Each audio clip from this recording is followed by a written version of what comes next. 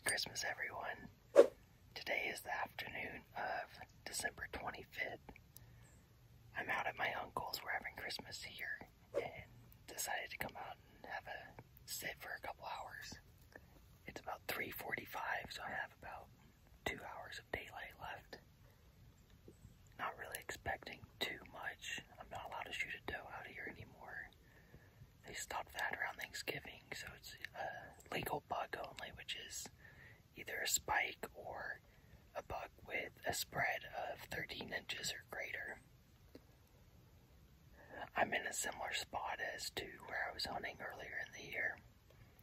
I've got about a couple 20-yard shots and quite a few trails coming across here, as well as a scrape.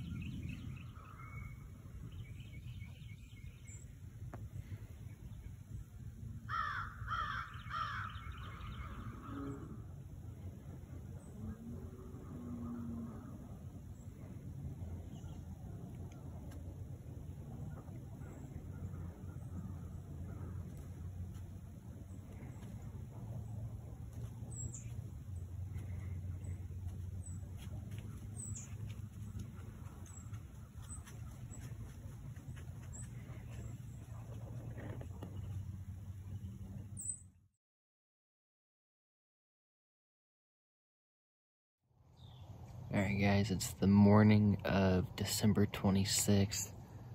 I didn't do an exit interview yesterday, but I did not end up seeing anything else.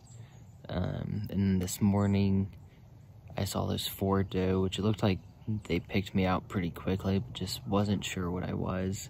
But as I mentioned yesterday, they weren't legal to shoot. I can only shoot a legal buck right now in Walker County here. So unfortunately, I was not able to take a shot on those doe. I'm about to head down and pack up, and I will be heading out to Oklahoma, and we'll hunt probably for 3 or 4 days out there. So hopefully I can take down a doe in Oklahoma.